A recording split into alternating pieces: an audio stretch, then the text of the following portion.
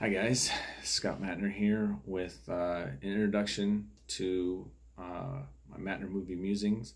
Upon posting my first video, I realized that I'd forgotten to set any star structure or give any actual final rating to any of the movies that I reviewed. So I thought I'd take this time just to kind of discuss that. So basically, I'm gonna kind of go with a kind of a hit or miss style rating.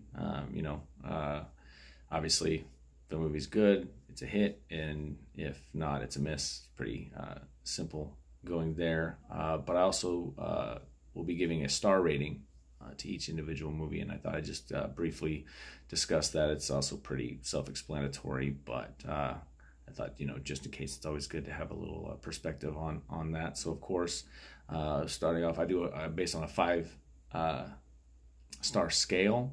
So you're going to be, obviously, so 5 stars, obviously excellent, great, near perfect or nearly perfect movie, and then 4.5 is going to be obviously a near miss, or just barely under the grade there, from being a perfect or near perfect movie.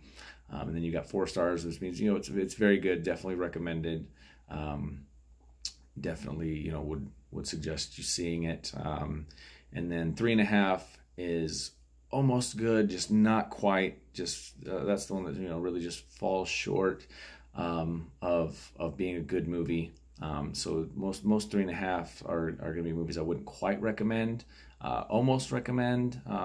In most cases, I almost want to recommend it, but just can't quite.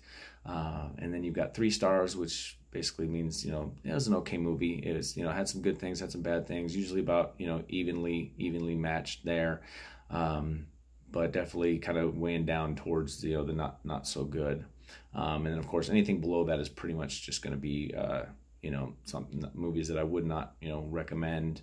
You got 2.5, 2 stars. To be honest, they're essentially the same thing. The 2.5 is just it's just not, again, not quite to where it's like an okay movie that I might slightly find some positives on.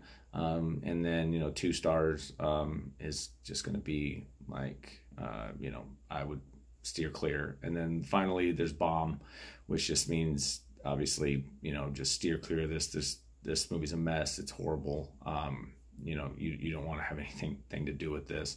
And mainly the difference between 2 stars and bomb is with 2 stars at least you've got something there. There's some quality that was working, or at least you could see some sort of attempt, some sort of effort.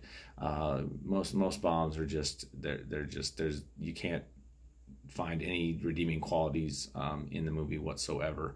And of course I'll be discussing those in further detail on a case-to-case basis.